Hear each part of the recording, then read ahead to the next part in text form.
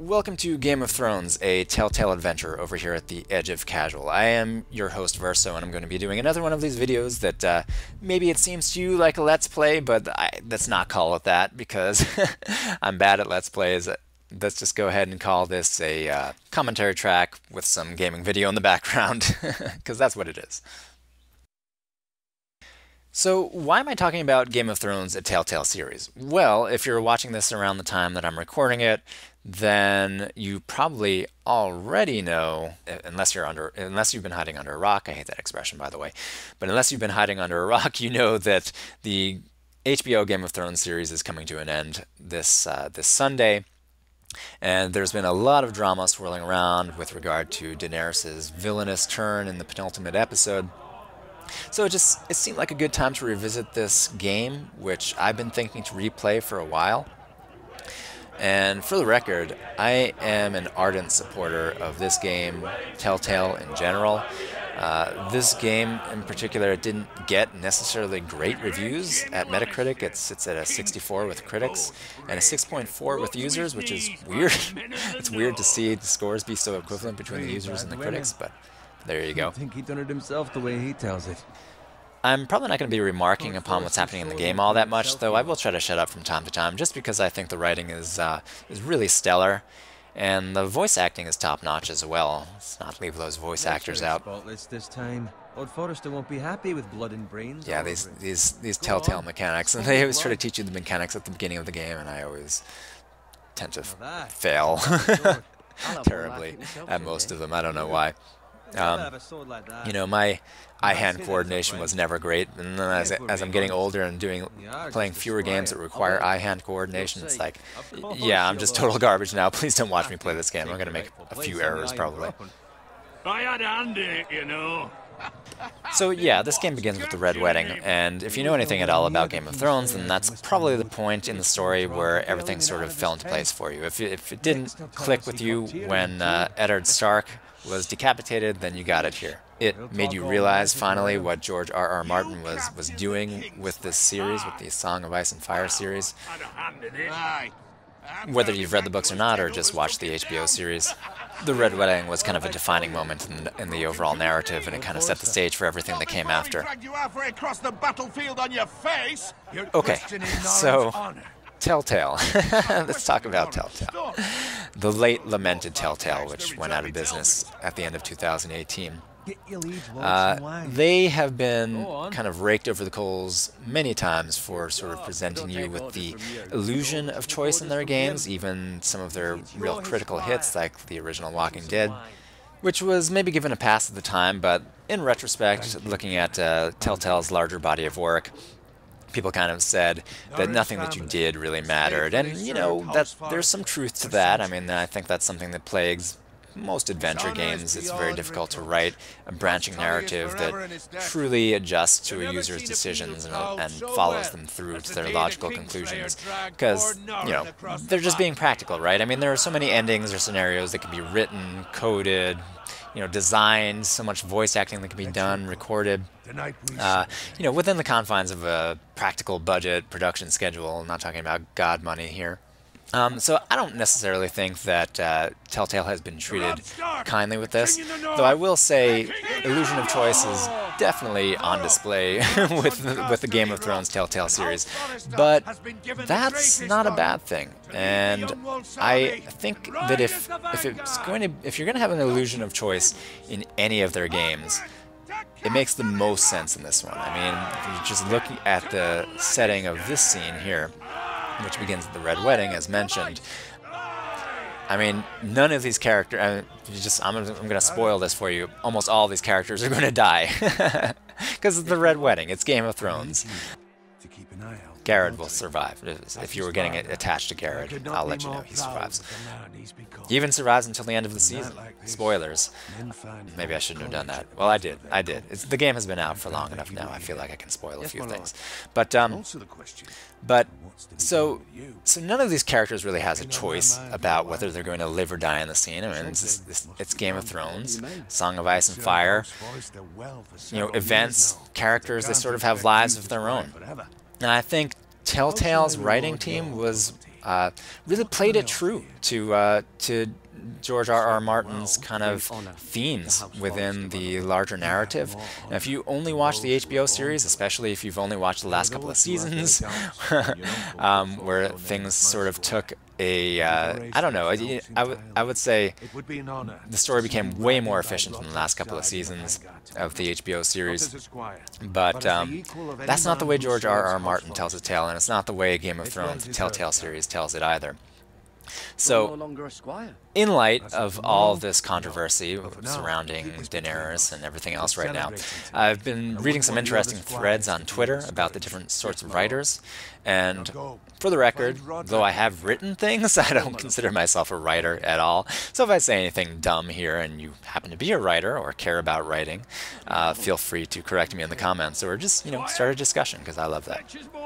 But I saw something pretty interesting on Twitter the other day. It was like an alignment chart, sort of like a D&D alignment chart, with chaotic, evil, and lawful, good, all that stuff.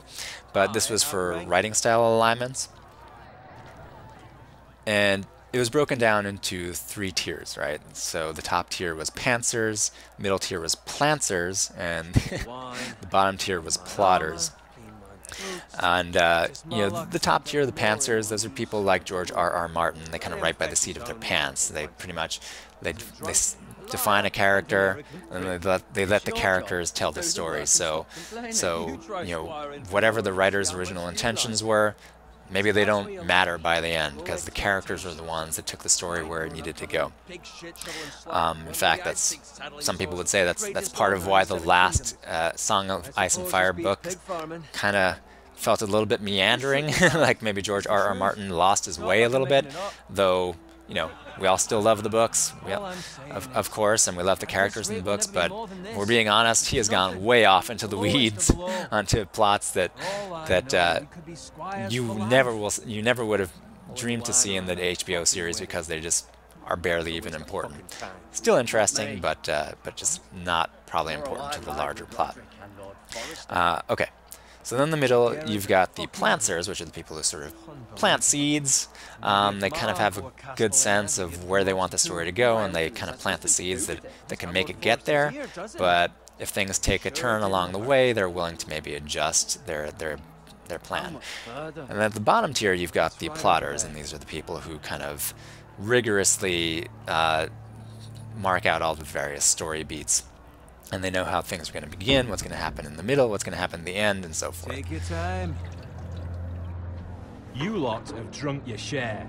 Good thing, Lord. The Game of Thrones showrunners have been criticized for being more in the vein of plotters, right? Because they had an end point, and they knew they had to get there, so they had their, they knew which beats they had to visit along the way to get to that ending, and now that's exactly what they're doing, and some people haven't liked it. Season 7 and 8, they haven't really gone over very well with the long-term fans, like the hardcore fans, who are probably the book readers.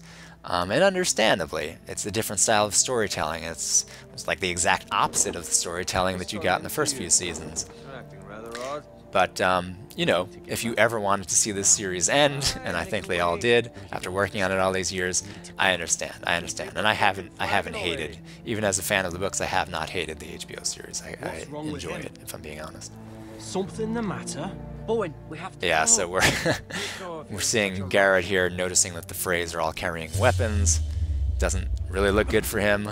I think the first time I played this, I actually kind of left Bowen to go save Forrester. I felt bad about it, though I'm not even sure. I don't recall what happens to Bowen.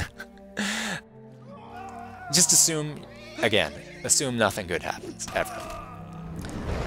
So, with all of that said,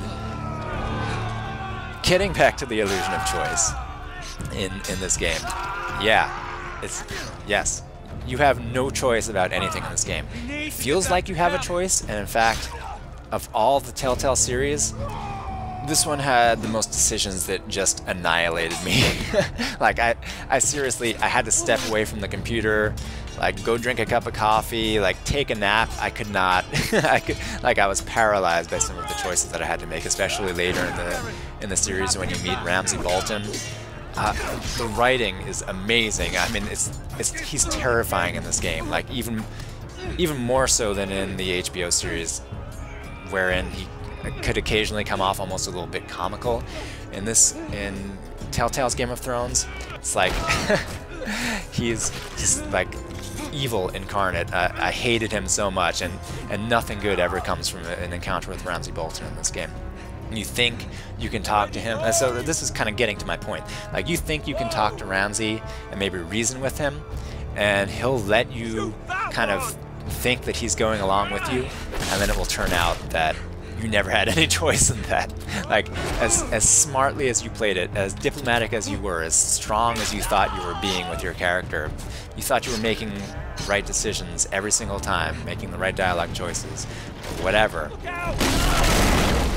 You know, Ramsay will put you in your place every single time, and there are a lot of points in this game that feel like that. Like, oh, I thought that I was doing the right thing. Like, I was absolutely sure that this was the road that was going to lead me to success.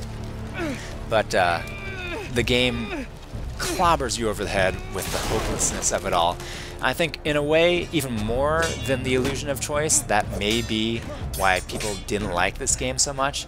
Because you can't win, basically. Like, you thought the Walking Dead series was dire. This game, nothing good happens to anybody. Like, even at the end, like, you think, even at the end, after everything bad that has happened, you still think you have a choice, and then it turns out you don't. It's horrible. So yeah, so this is Roderick here. He's the son of Lord Forrester, and yeah, I mean, he looks like the classic hero, right? You think maybe this guy's gonna survive? Nope. He's gone. You cannot save him. Lord Forrester, you think he could be like a mentor figure to Garrett? Nope, don't expect him to last very long. I mean, look, things play out as they must. I mean, you see the scene setting here. Nobody's getting out of this alive, or if they do, it's going to be like a single person who just managed to slip through the cracks, which is Garrett.